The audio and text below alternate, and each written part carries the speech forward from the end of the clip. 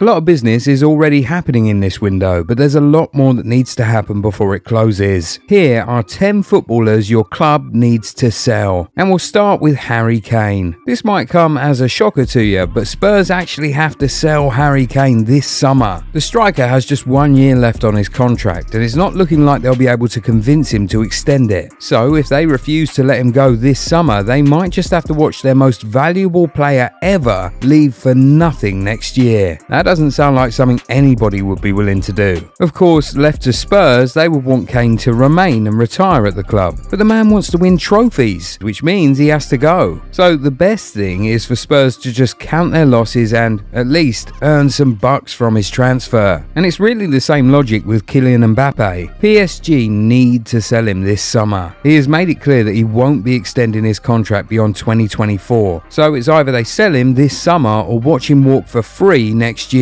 And considering how much they paid for him just 5 years back, the latter doesn't seem like a very wise choice. Also, Mbappe has been pretty disrespectful to PSG recently, so it's not even honourable for the club to still be trying to convince him to stay. Yes, he's a fantastic footballer and he'll be a huge loss, but it's better to rip the band-aid off now and just focus on rebuilding. A Champions League winning coach has just been hired, and new players like Asensio, Ugarte, Lucas Hernandez and Kang In Lee have been brought in. So all PSG needs to do is to just let Mbappe and even Neymar go and focus on a rebuild. And if they really want to win their first Champions League anytime soon, they have to start their rebuild right away. Speaking of first Champions League titles, Man City just got theirs this year, but they're not resting on their laurels at all. They've already done some business this summer, but one piece of business they really need to do is sell Aymeric Laporte. That transfer will benefit both the player and the club because it's become obvious that Laporte is no longer useful to Pep Guardiola. The Spain international barely played last season, and now Pep seems determined to bring Guardiola over. So the best decision is to let Laporte go. It would also help Man City balance up their books a little. If they would sign Guardiola, he wouldn't be cheap at all. Arsenal look like they're interested in Laporte, and that won't be a bad move for the defender at all. Arsenal meanwhile have to sell Rob Holding. The centre-back has been at Arsenal since 2016 and has hardly ever been a mainstay in the first team. Last season he got a run of games due to Saliba's injury, but he was far off the standard required of a team in the title race. So Arsenal need to just finally stop holding on to Holding. Already Arteta has signed Jurrien Timber and is still eyeing Laporte. And don't forget that they still have Saliba, Gabriel and Kiwior. If they have these 5 centre-backs, or even just 4 of them going into the new season, they won't be missing Rob Holding at all. And guess what? Man United also need to sell a centre-back, Harry Maguire. Now that De Gea is gone, the next person who needs to leave the club is the captain. And actually, this could also be for Maguire's good. Maguire has suffered a lot since he joined United, and it'd be very difficult for him to break into the first 11 once again without the confidence of the coach and the fans. Each time he steps onto the pitch in a Man United shirt, there's a lot of pressure on him, and that is a recipe for disaster. What Maguire needs to do is to just go elsewhere and start afresh. Man United, on the other hand, will be happy to say goodbye to his nearly £10 million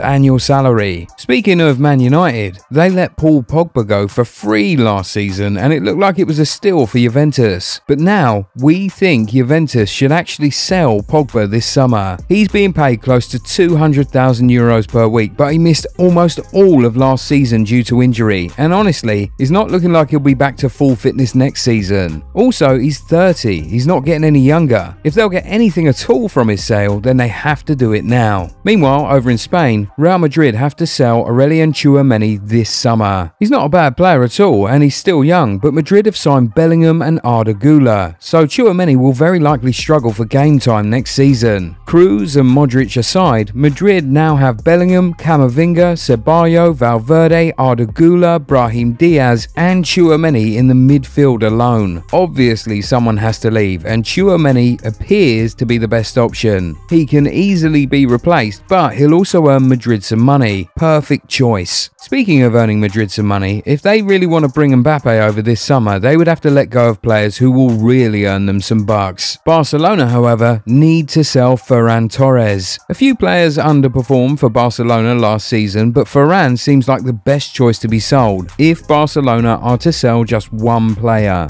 Ansu Fati is a product of the academy, so you can understand the sentiment of wanting to be a little more patient with him. If they would let go of Sergi Roberto, he wouldn't be sold, he'd be let go for free. Eric Garcia won't make the club as much money as Ferran Torres would, so if they can sell just one player, it should be Ferran. Also, they've welcomed back Eze Abde from his loan spell at Osasuna, so the club won't even have to bother about Ferran's replacement. They already have him. Back to Madrid, Atletico have to sell João Felix. They were probably hoping that Chelsea would take him off their hands, but unfortunately for them, Poch has said he doesn't want him, so he's back to Atletico. His relationship with Diego Simeone has since deteriorated, so we're not very sure if the Portuguese winger will be used by the coach at all if he remains. Felix is young and talented. Surely his sale will make Atletico some money. We're pretty sure the 23-year-old winger wants to leave too. Reports say that Man United are interested.